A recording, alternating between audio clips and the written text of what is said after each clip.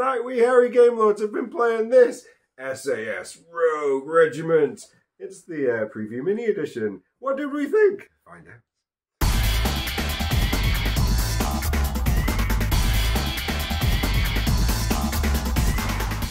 Slightly beardy James here. So, Rob Butler has lent us this preview copy of SAS Rogue Regiment, which is really beautifully timed because there's the SAS TV show going on at the moment, which is doing very well. But Rogue Regiment is, I don't know, one that I've been really interested in for quite a while, because when I saw that Rob was developing this game, essentially I just love the game Commandos on the PC. You guys play it? No, sometimes I Dave has! Yes, sometimes Dave. I go commando. Andrew goes commando. I play Commandos, the original game. Anyway, this game has got such a great way of replicating that stealth aspect. Really love the pacing in this game. So essentially, you have got 4 boards laid out. In our case, we had 4. And you've got a mission to do. Our mission was to destroy, let's see, where are they? 1, 2, 3 supply depot things, and then also assassinate. There he is, the little officer over there. And then we had to get out. Run away. Run away. And we did. Well, I mean, I didn't. So So how did you get on when you played this solo, James? Okay, right. So I, the selfless hero that I am, learned this game all on my own and played it as a solo, and I made all of the mistakes that I taught them not to make for when they played it together as a cooperative game. This game is fantastic because you can play it solo or co-op. I, last night, worked through this, and like, honestly, when you approach this game for the first, there's quite a bit to wrap your head around, because it's a lot of it is about line of sight. And you've got a flat board, but you've got a lot of pictures on it, which is really nice once you've got it all out. But you're trying to figure out, what can a guy see from there? Can he see this spot here? Can he see it if it's crouching? Can he see a man being murdered from over this side? I mean, assassinated, because we're in war. Do we murder in war? Anyway.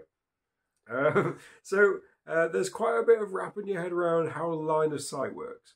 Although saying that, Rob's put in the book quite a few handy diagrams that teach all of these things. All of that aside, the lasting feeling I have from this game is that satisfaction of carefully mopping up all of the different bad guys on one side of the board and then making an absolute hash of the other side of the board. I was so careful. I didn't set off any alarms. I hid all of the bodies.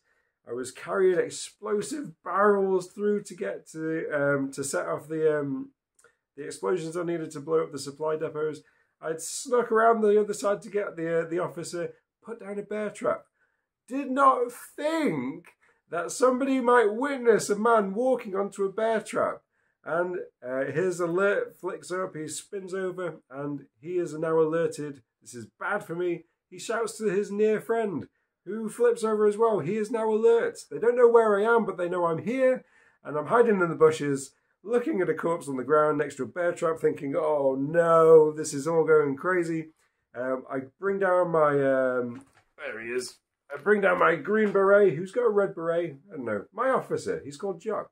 Jock comes in, stabs a man, and then Paddy jumps up with his gigantic Sten and mows down the other one, and all is fine. But one step away from the alarm going, so I've just got to sack it, lob a grenade, throw another grenade to blow up the second supply depot, shoot the third barrel, and it's just carnage everywhere.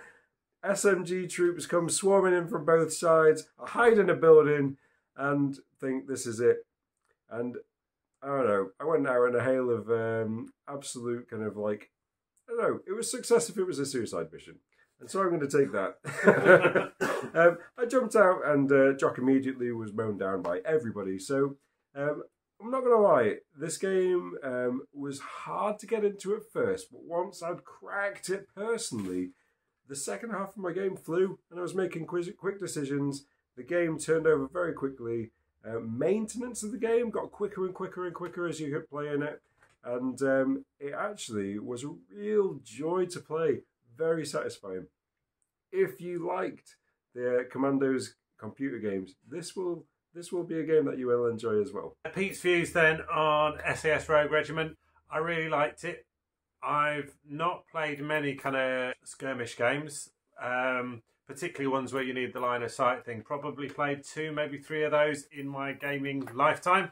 So a lot of this I was learning how it worked and trying to kind of keeping within my skill set. Whereas, so Dave did a lot of the heavy lifting. I just kind of, although I did rely, I played as Jock for the whole thing, who had a knife. So I was basically the silent assassin, running in behind people, running in behind them, like that, and just leaving a trail of dead bodies, really carefully moving around the kind of back half of the map, clearing out the way out really, while Dave with his bombs kind of went into where all the area, you know, all the guys were, where you could quite easily be spotted. There was a sort of densely populated area, and laid a whole load of bombs. I then managed to nip round the back of the sort of main compound, scale the wall, hunker down for a couple of turns, and then lob a grenade to blow the last couple of guys out of that area, and also the last crate. Poor Dave was then left a little bit out in the open for a bit. He got shot at a fair bit. Managed to get himself down into a building, and then from one building to the next. James will say we were lucky in the draw of the cards. During each round there will be an event phase, and you're going to be drawing event cards, and the event cards have got 2 sides to them. This side here is going to be happening basically in most of the first half of the game. This side, when the alarm goes, you're going to be triggering this bit. The space here allows you to decide whether you're going to be moving the white paths or the black paths, and they basically alternate each turn. So there are various paths on the map with guards that move around a set. They're an automated sort of sentry path that they're going to walk around, and there's a white and a black one, and they alternate. So we got quite lucky, probably, you could argue that, or we made our own luck by just the way we'd shuffled the deck at the start, I guess. I did shuffle it really well, James, maybe that's the trick. But basically, we had about 2 or 3 turns where the reinforcements didn't come or didn't move, which gave us time to basically pelt it out of there. On my way past, I lobbed a grenade and got rid of the 3 reinforcements that were sort of chasing us down. That allowed Dave to get out. I had another couple of turns to get myself out, but basically the distance that they would have to cover meant that I was safe, and we got out of there. I don't think I would have been able to play this game had James not really worked hard in explaining all the line of sight stuff and making sure each of the sentries and things has got a view that they can see out in front of them, and so even the positioning of them, and as they move they can see different things, and as they turn, if they catch you while they're turning, you would be spotted.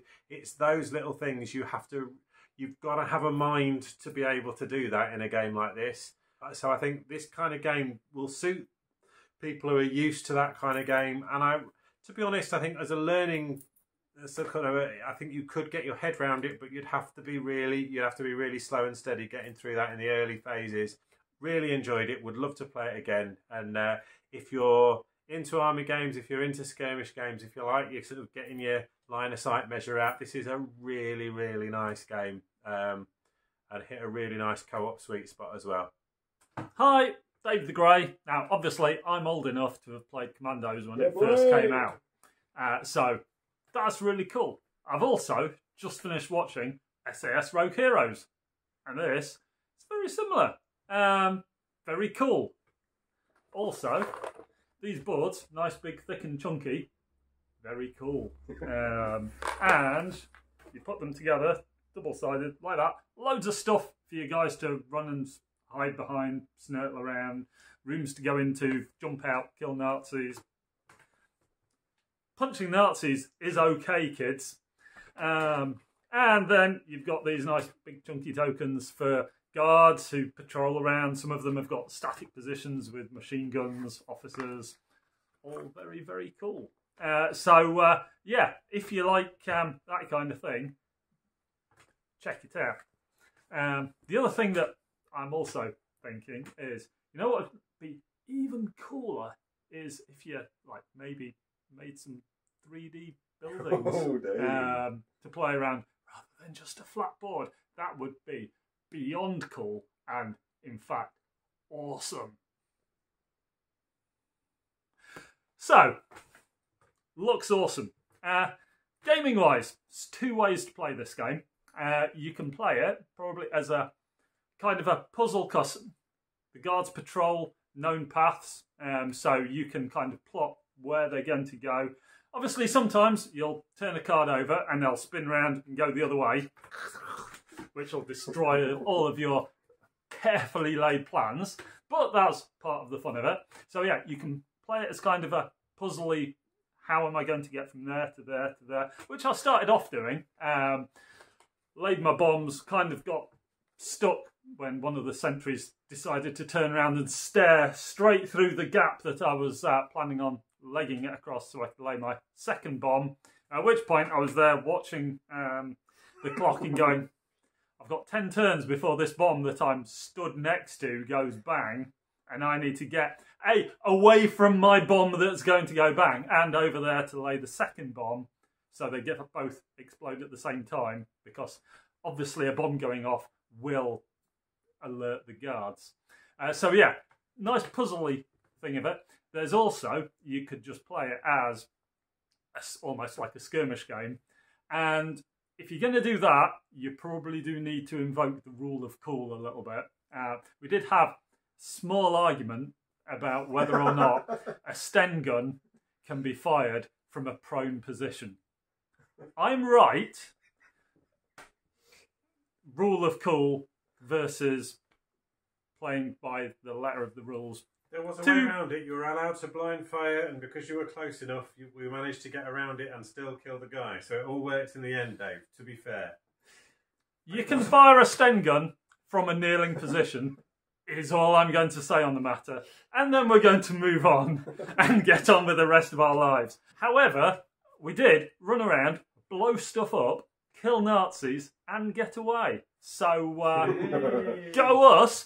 And James didn't, so that just proves we're better than him. So, although it's a cooperative game, I like to think we won. Yes, we did. But no, very cool game. Yeah, as I say, you could, if you really, really wanted to be really, really unpleasant, you could probably have one person playing as the guards and figure out a way of doing that. That could be really, really unpleasant and nasty. But yeah, very cool game, tons of fun, very much does invoke the spirit of the Commando game. This one is a prototype, so we only had the two guys. Really, really, really, really, really, really need to be able to play with 4 guys, obvs, because then you have all 4 of your Commando fellas. Got the sniper. And I just really need to have the guy dressed up in a German uniform, swanning in the front gates. Oh, it's a lady. Got to love it. You oldies, you know where I'm coming from. So no, great game. If you like the Commandos computer game, this is the Commandos computer game. So higher praise is probably difficult to find. So yeah, check it out. Get involved with the Kickstarter. Definitely going to be playing it again. Ideally with more stuff and more big explosions. So 2 thumbs up from me. And Stens can fire lying down from a prone position without firing blind.